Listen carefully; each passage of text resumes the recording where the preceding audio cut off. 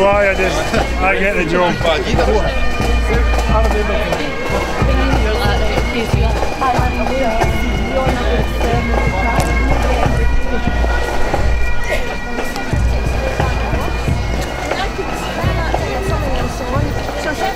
Is that right? Just woke up watching it.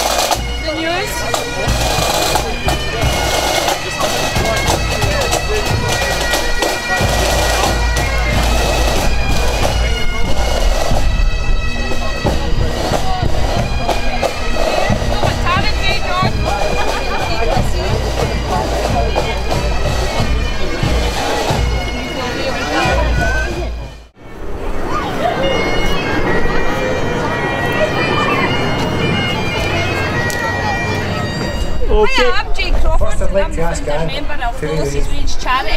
It's a charity dedicated to the vulnerable kids of Scotland, where I believe charity begins at home. We're hoping to get to Bannockburn for 2014. This time no coming for a fight, but for the vulnerable kids of Scotland with a music event, which would be fantastic. Charity begins at home. Give a cheer, guys! Yay! Keep waving. Can we shout freedom? 1, 2, 3. Freedom! Oh! They sentenced Wallace to death, giving him the death of an outlaw and a traitor. Today, we will celebrate Wallace's life, the life of a hero.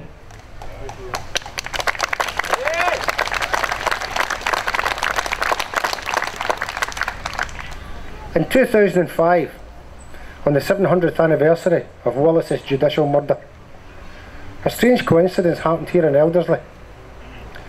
A huge storm shattered the body of this ancient yew tree behind me that Wallace received in London. But small cuttings were taken from it, just in case it couldn't recover. I'm glad to say that it has. And a couple of months ago, one of the saplings was replanted here, with the rebirth of a hope, not just for the next generation, but for many, many generations to come. And we hope that society will continue throughout the many long years of the growth of this young tree. And today, we will hear from our speakers the reasons why the spirit of Wallace is very much alive today, even after 7 centuries. There are not many people who have walked this earth who have made such an impact on our nation's people to be remembered thus. The story of Wallace still inspires people the world over. His courage and bravery in adversity is something we could all aspire to. I'd now like to ask our first speaker, Ted Christopher. Rain and blowing a gale, and I was a wee bit worried if it was going to affect the turnout at the march here today. But I overlooked the fact we've got Davy Ross up there pulling strings with the weather. Not that weather should ever put us off coming here, because the man that we've come to say thank you to today suffered far more for his country than a wee bit of rain. To get independence from within another country. But we're not within another country. We are another country.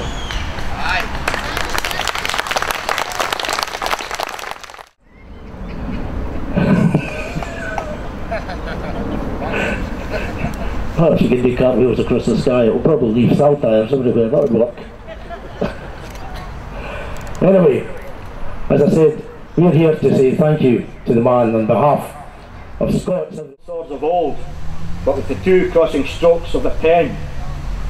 The goal I'm referring to, of course, can be summed up in one word, and it is a simple but very powerful word. It is the most powerful word in any language, and this word is synonymous with Wallace in Scotland. Had I been born a devious, greedy, foreign ruler, if I had seen through eyes filled with malice and envy this beautifully magnificent land and all she possessed and had to offer, I know I would want to rule her as part of my kingdom as well. Southern Britain to Roman rule. Total conquest of what we now know as England was achieved by Rome under the Emperor Claudius in 43 AD, but they could never quite extend the empire to include Caledonia. It would eventually dawn on the emperors as Roman foot soldier already feared. We really did invent fighting.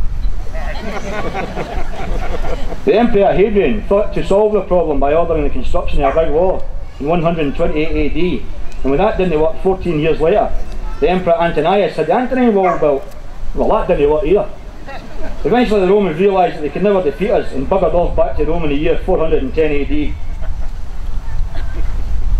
On October the 2nd, 1263, Viking forces led by King Håkon Håkonsson of Norway battled through violent warnings and rode at pace from Edinburgh Castle. He became separated in the dark, rain-lashed, windswept night from his guides and was to fall from his horse and to his death over cliffs at Kinghorn and Fife. And so, the darkest period in Scotland. It reads thus, and forgive my pronunciation, but here goes. Edwardus Primus Torum, Malesicis 1308, Pactum Serva. We paid a heavy blood-soaked toll, so foreign powers could near control our Gaelic hearts and our Celtic souls.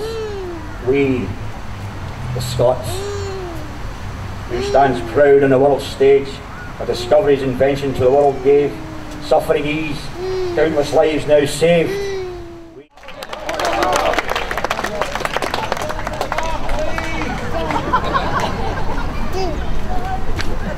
My family has been a happy distraction, and I'm delighted to be joined today by my girls, Eleanor and Catherine, exhausted under the tree over there. Hi girls!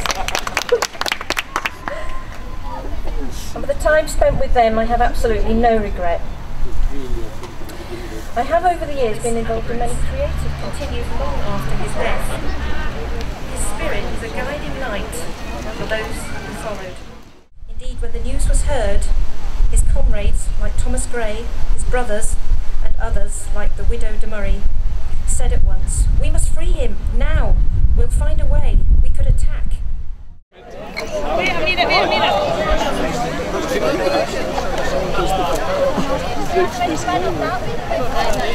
It must be his aftershave. It's not his aftershave, I can assure you. Have you got that Scottish flag in? Is that not what David Ross wanted you to promote in the schools?